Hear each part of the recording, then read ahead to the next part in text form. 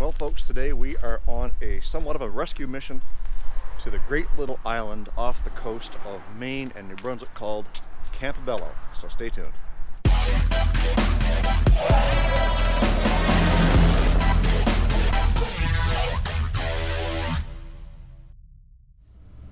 So basically what we're doing is we sold the black Kia Sorento this week and it went to Campobello Island.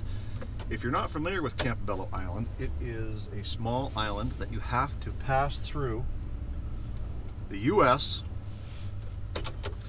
to get to it because it's kind of, well, it's an island.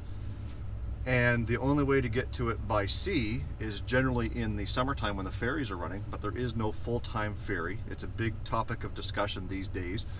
But nevertheless, we have to go across the border at Calais, Maine, drive through Maine for about an hour to a place called Lubec, Maine, which there's a bridge and a border crossing that takes you over to the island. So the customer called me this morning saying that at first the battery light was flashing on the vehicle and called later to say that the vehicle had quit. So automatically we assumed that the alternator had stopped charging, the vehicle was running on battery alone and now has run out of battery. So in order to get the vehicle back here, crossing through 2 border crossings and an hour drive, I had to rob the battery out of Bubbles. We're going to rob the battery out of this Kia Rondo, and I only had one remanufactured battery that would fit the vehicle here at the shop. So we're going to take 3 batteries with us because if it is an alternator issue, it won't charge the battery while it's driving, and we're hoping that 3 batteries is enough to get us from Campobello back to the shop. The other option that it could be is it could have broken the serpentine belt, which in turn would keep the alternator from charging as well. So we're going to grab a belt at CarRGUY and take it down and hopefully maybe be able to just swap a belt on it.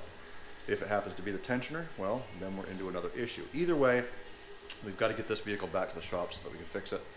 It is chilly out today. As it sits right now, it's 10 degrees here in St. Stephen. It's a little bit warmer in Campobello at 14. And we're hoping for no wind because it is stupid cold and we're going to be working with some metal tools and bare fingers.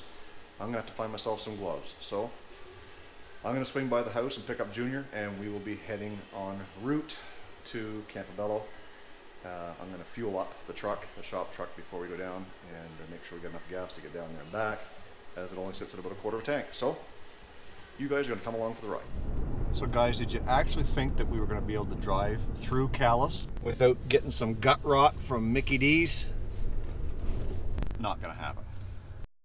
So as we approach Campobello, I've got Junior with me today. Look. And we're going to brave the cold. It's only -8. She's going to be chilly. I hope there's not a whole lot of wind. I don't see too many trees moving as we're driving by, but we're going to be working on this thing on the side of the road. And we just got to find it. I know where it is. We just got to get there. So we're about to cross over into Campobello again, which is still part of New Brunswick and part of Canada. But like I mentioned before, we had to travel about an hour through the US to get there. So I'm going to put a map up on the screen right now so you can see where we are and where we had to go to get there.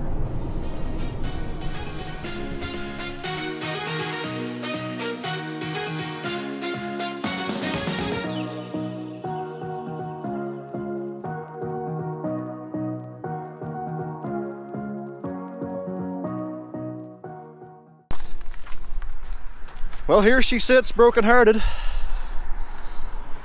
So we're gonna pop the hood and see what's going on.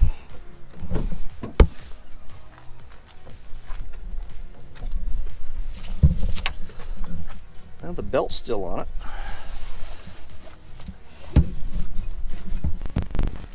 So first thing we're gonna do is we're gonna test and see if the battery's got any charge. My guess is no.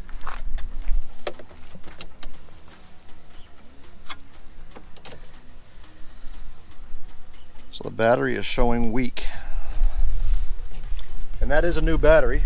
It's got CarRGUY on it. I know that we put that battery in there. I'm pretty sure we put that in there when we bought it. So it's not likely a battery issue, so we're going to put the booster pack on it and see if we can get it boosted. Let's hope the keys are in the vehicle. No key. So we're going to reach out to the customer and see how far away they are and see if we can get some keys. All right, so we've got the key. Now we're going to see if it'll take a boost.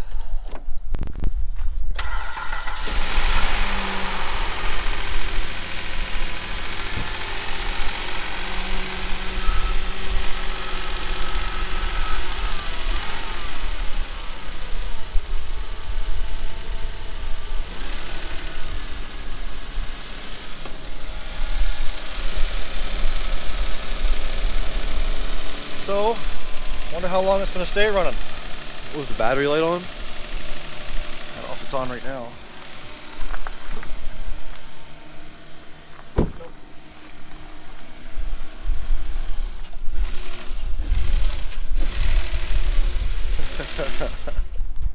It does not like not having that booster pack on there. We know that battery, at least for the time being, is doing us no good, so we're going to swap it out and put one of the good batteries in it and see if we can test that one. So what we're going to do is put another battery in it, that way we can test the alternator, see if the alternator is charging. If the alternator is not charging, then we'll drive as far as we can on the new battery. And when that battery dies, we'll put another one in it. And then when that battery dies, we'll put another one in it. Because we've got 3 altogether. Is that how we're going to limp it back? That's how we're going to limp it back.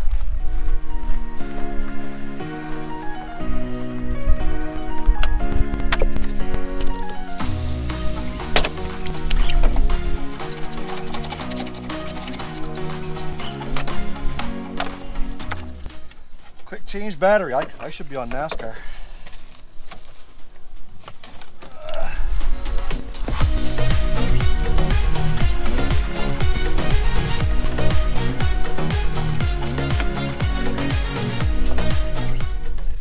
Enough to get us going.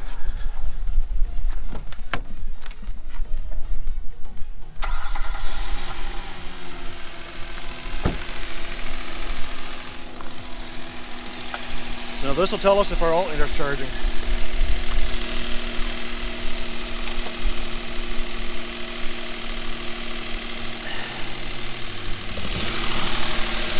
So that should be in the green. And it's not. It's way down the red. So we know our alternator's not charging. We've got to get this thing back to St. Stephen and put another alternator in it. So we're back on the road and I am driving the Kia and Junior is behind me in the shop truck. And one thing I've noticed on this is that if I'm just idling down the road, the battery light comes on and lets me know that likely the alternator's not charging. But if I step on it and give her the beans, the battery light goes out and everything seems normal. So what I've done is I've put the transmission in 3rd gear so that it's revving a little bit higher than it normally would if it was just cruising down the road, and the alternator light or the battery light hasn't come on since.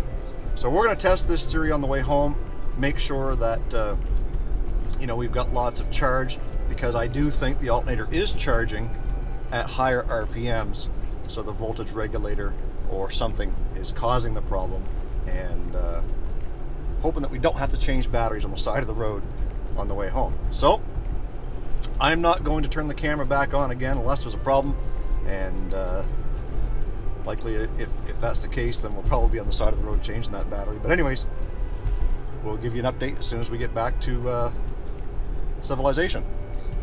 I really shouldn't say that because it's not a bad place. It's just a long ways out of the way. Well, we're so far so good. There's no issues. I know I said that I wouldn't jump in unless there was an issue, but the only real issue here is the snow-covered roads. We've got about, well, we're at 36.3 kilometers since we left Campobello, and I've got the transmission in 5th gear. We're doing about 60 miles an hour, and everything seems to be good. I'm not running the fan, the heater, on very high, and I'm not running the radio at all. No heated seats, nothing extra, and hoping that you know, we can at least get halfway on this battery. But I'm thinking that since the alternator seems to be charging the battery under load, we might even make it the whole way home. So we'll see what happens.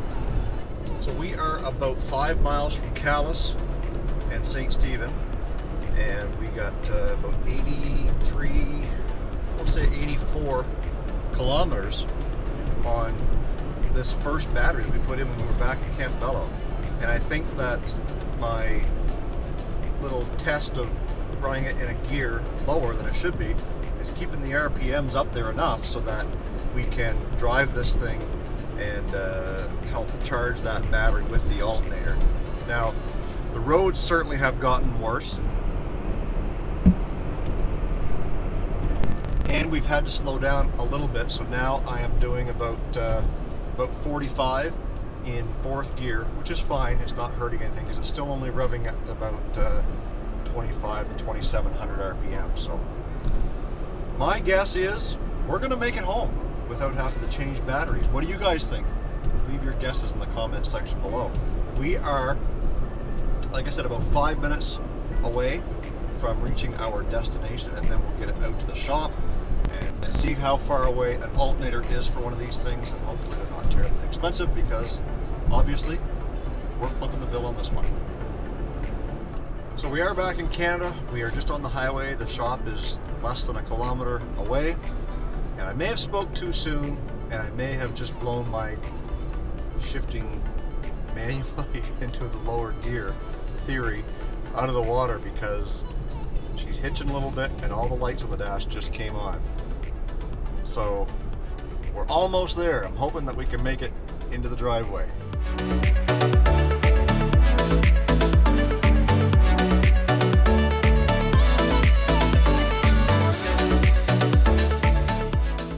a good thing we didn't have to rely on ABS. We did. Because there is no ABS on this thing right now with all those lights on, and I just about slid by the driveway.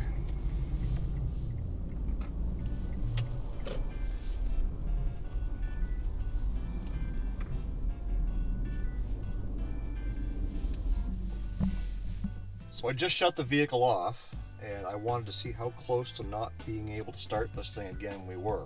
Take a look.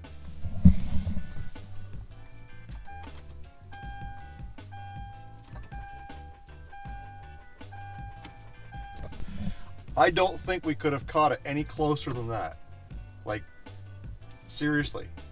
Pull in the driveway and that's it. So now we've just got to unload all the batteries and all the tools and stuff I took with me, and then we are done for the day.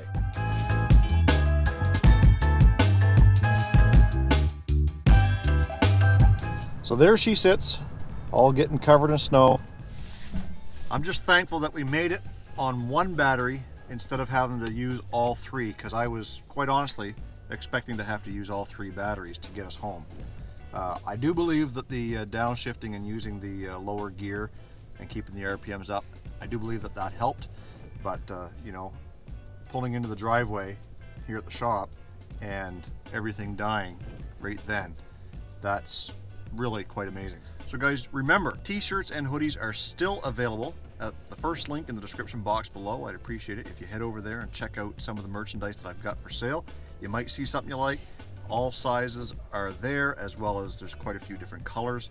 I hope that you would support the channel. Also, Thursday nights, CARRGUY and SIXFAN subscriber hangout. So whether you guys have a channel or you're just watching, come on over and take a look and see what's going on. It happens Thursdays at 7 o'clock Central Time, 8 o'clock Eastern, and 9 o'clock Atlantic.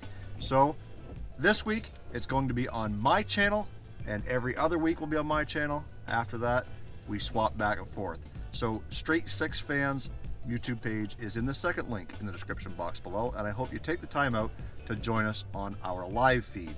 Guys, as always, stay focused on the windshield, not the rearview mirror. I love you guys. God bless. We'll see you in the next upload.